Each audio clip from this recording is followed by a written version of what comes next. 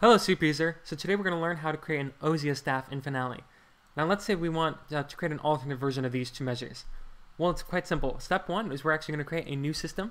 And so we're going to come up here, add another clarinet B flat part, and then we're going to input the notes that we want as alternate notes. Let's say it's those notes. I'm just putting in random notes for now. Next, we're actually going to go to their staff tool, select this staff, and make sure we have allow hiding when empty selected. That allows us for when we actually select the staff and then come up here, hide empty staves, it allows us to hide all the parts that are not actually shown or have anything on them. Then we're going to come back to our staff tool because we want to get rid of all these empty measures. We're going to highlight the empty measures, go staff, apply staff styles to score and parts, and we're going to do force hide staff, cut away.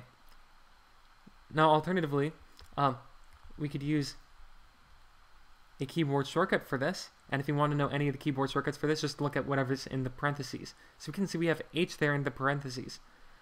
So we're going to apply for now and then use the keyboard shortcut on this side and just hit H and they're hidden. And so now we can see we actually have an alternative part right here. But normally Ossias are slightly smaller, so we're going to go over to our resize tool. We don't want the resize the note, we want to resize the staff, and we're going to resize it to 80%. And there you have it. An Ossia part in Finale using all built-in features in Finale. So if you found this helpful, make sure to like and subscribe so that you can stay up to date with all the Finale tricks.